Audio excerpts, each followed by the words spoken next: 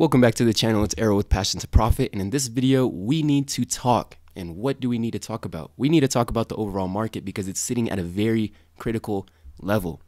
And I definitely want to make this video because I know a lot of people are over here following blindly. I encourage you not to follow blindly. Learn your technical analysis, learn what fundamental analysis is, technical analysis is.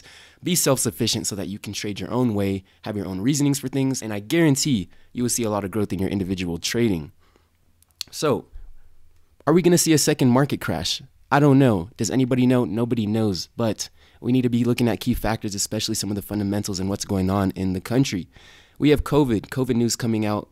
You know, we have numbers rising again. A lot of news outlets talking about the spike in numbers in certain areas. And the market is just really fragile right now. So any news, good or bad, can really send the stock price flying either up or down. So we don't really know, but it's important to understand what's going on. You know, you don't want to just be buying and holding things, just be a sheep in the market. Understand critical levels in the market, understand what they mean, and be consistent. Before we get into this video, be sure to destroy that like button. This is actually the second time I'm recording this video. I just recorded it before this and there was no audio. So that's pretty annoying. Again, if you do get some value out of this video, be sure to destroy that like button. Now I'm going to get into it, do some technical analysis, some breakdown on the SPY, and then I'm going to go over AMD. I have some put options on AMD. I'm going to explain some of the critical levels I've seen on that and why I saw value in it and just explain my thought process.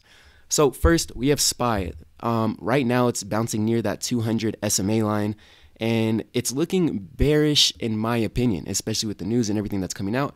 I mean, the Dow even lost a record points the other day when this thing had a massive sell-off. And if we zoom in a little bit more, 5-day, 5-minute chart, I'm going to break down some key levels. So that day on the sell-off is giving us first an indication that we could be headed for a second sell-off. And I put a line at this 300 level. The 300 level is a whole number, okay? So that's going to be really important anyways, and that 300 level is near the highs. That's how you know it's an important and critical level on the graph. So that's why I had put a level in right there. That's why it's no surprise that the stock is coming to bounce at that 300 level. Now, the stock closed at or near that 300 level, so what I wanted to look for the next day on Friday was a break of this level. Why? Because it's a 300 level coupled with it's yesterday's close. And when a stock is breaking the previous day's close, that's a very bearish factor. That's something you want to consider. So now when we come over here to Friday, it gapped up and that bounce was really kind of inevitable, okay? After you have such a huge sell-off, the market has to take a break. It has to bounce, you know? So that was kind of expected. So I kind of anticipated that bounce, and I'll break this down a little bit more because I was actually trading AMD a little bit following the overall market. Now, today comes, gaps up, has a sell-off from the morning, a bounce. Again, like I said, when it has an aggressive sell-off, it needs a break. It's going to have to bounce somewhere. And the fact that it bounced underneath and hit that VWAP and got rejected, that's another bearish factor, okay? Now it got sent underneath that EMA line, flying down to that 300 key level that everyone else is watching, okay? It's not just you, it's not just me. Everyone is paying attention to these key levels. Now that it goes down to that 300 level, breaks it, dips under that 300 level already, and then pushes back up and has kind of a bullish close, especially for a Friday for the overall market. What is that telling us?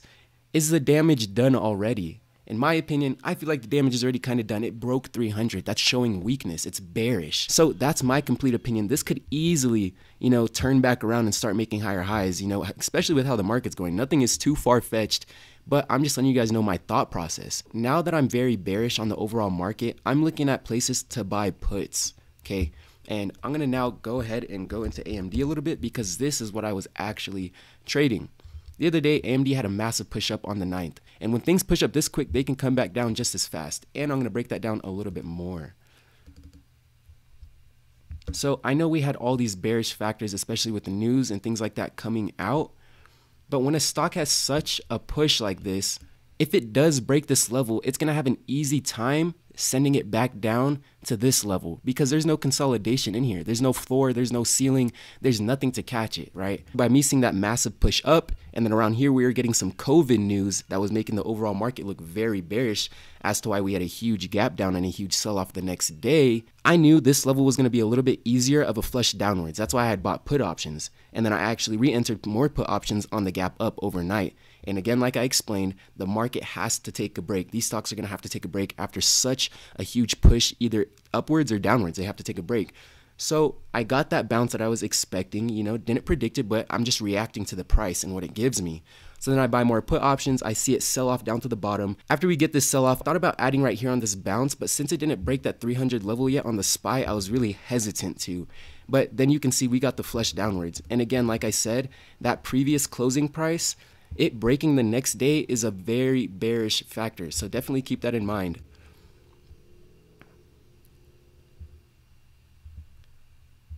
And since I put options up here at this key level, I'm looking for the market to gap down. I'm bearish on the overall market. That's why I puts. I don't really care about telling you about my position even while I'm in it. That's just my thought process. I don't usually trade options or anything like that, but I am just taking advantage of the opportunity when I see it. The market is just sitting at a very critical level right now, so it's going to move up or down, right? And I just want to make sure I do my due diligence, do my own studying, my own breakdown, my own technical analysis to really confirm my thesis or my reasoning for things. You know, I'm not just saying, oh, news, put options, I'm bearish or whatever. No, I'm just sharing with you my reasonings on why I'm bearish, why I think it's going to go down more, and just what's going on overall in the market. I really encourage you guys to go put in your key levels on the charts, put them on the support and resistance. Old support can turn into new resistance and vice versa. Remember that. That's for any stocks you're trading. Old support can turn into new resistance. Okay. So especially with the overall market, I'm looking for this to stay beneath this key level that I have marked off right here at 314. I want it to stay under that level because if it breaks that could mean, okay, maybe it was a fake out on the downturn. You know what I mean? Maybe it was a fake breakdown and the people that are buying puts and stuff, maybe it's too soon. Maybe they'll get caught in it. I don't know. But the market is all about reacting to price, not predicting price. That's what the market is. If you want to stay in the market, you want to stay afloat, don't predict, react. And also, when you're making a game plan, make sure you stay true to your plan because the plan is going to be no good if you're not executing the plan, right? So I'm going to leave you guys with that. I just kind of wanted to break that down. And again, don't just be a blind sheep in the market, just following anybody's call outs or what they think and whatnot. You know, I just wanted to post this to give you guys some of my thought process because maybe it'll help some of you guys out there. So again, if you did get any value out of this video and it helped in any way, be sure to destroy that like button for me right now. I'm going to do more of these technical analysis breakdowns for you guys in the future if this is helping anybody. So let me know down in the comments if this is helping anyone, if you're getting value out of these kind of videos. Again, that's just kind of my 2 cents on the overall market. I'm bearish until it shows me otherwise. And I'm not going to be stubborn to my positions either, but that's my plan. Make sure you guys are preparing over the weekend for the week. Make sure you know what's coming up, earnings, anything like that. Make sure you're doing your guys' work over the weekend. You know, everything, especially in the market, is done in preparation. Executing the trades and things like that is really the last piece to the puzzle, but everything is done in preparation to the market. Use the weekend to your advantage. You know, nothing's open, so use it to your advantage. Go back down, break things down, break down your old trades, review. Do your studying, do your due diligence so you can be prepared for the overall market during the week. Thanks for taking your time to watch this video. Be sure to destroy that like button. It's our old passion to profit, and I'll catch you guys in the next video.